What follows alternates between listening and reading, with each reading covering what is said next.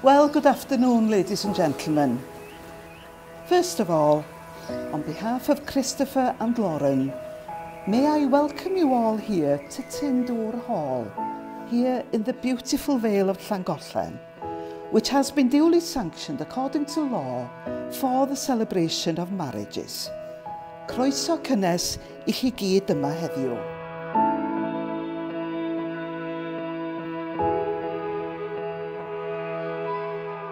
Good evening, ladies and gentlemen, and family. Now, I'd like to personally thank you all for being here today and helping to make this a truly special occasion for all the memories that it will give Lauren and Christopher forever.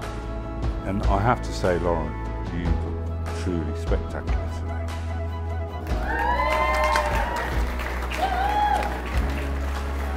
And so do you, Christopher.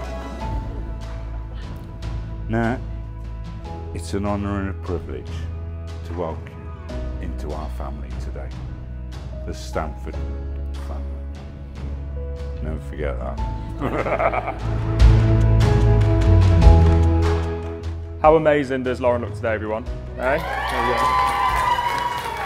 I really hope you do both have the most amazing lives together, and I wish you both all the happiness that you deserve. You're both great people, and everyone in this room is very lucky to have you both in their lives. The first day I met you, I have seen in you something you often struggle to see in yourself: your worth. I see the joy you bring to a room, whether by a simple little smile, a cheesy joke, or a goofy little chuckle. I see how intelligent you are and how the world is opened up to fresh new perspectives with your insight. Above all, I see your beauty, inside and out. I've even seen how you make me a better person, building me up and encouraging me to be more than what I am.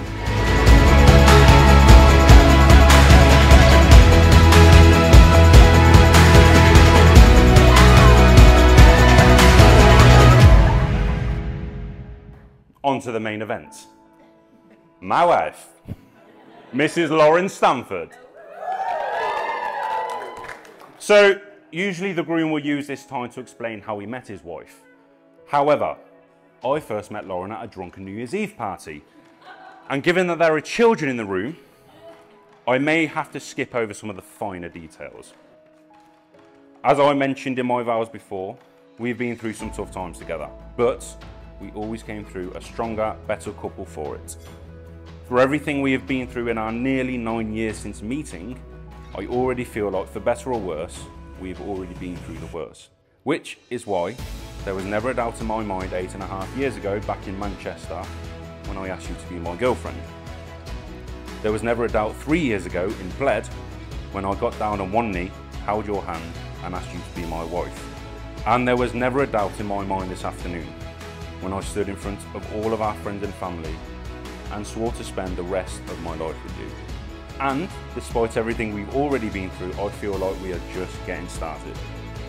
You are my everything, Lauren Stamford, and to this day, I am still bowled over by you.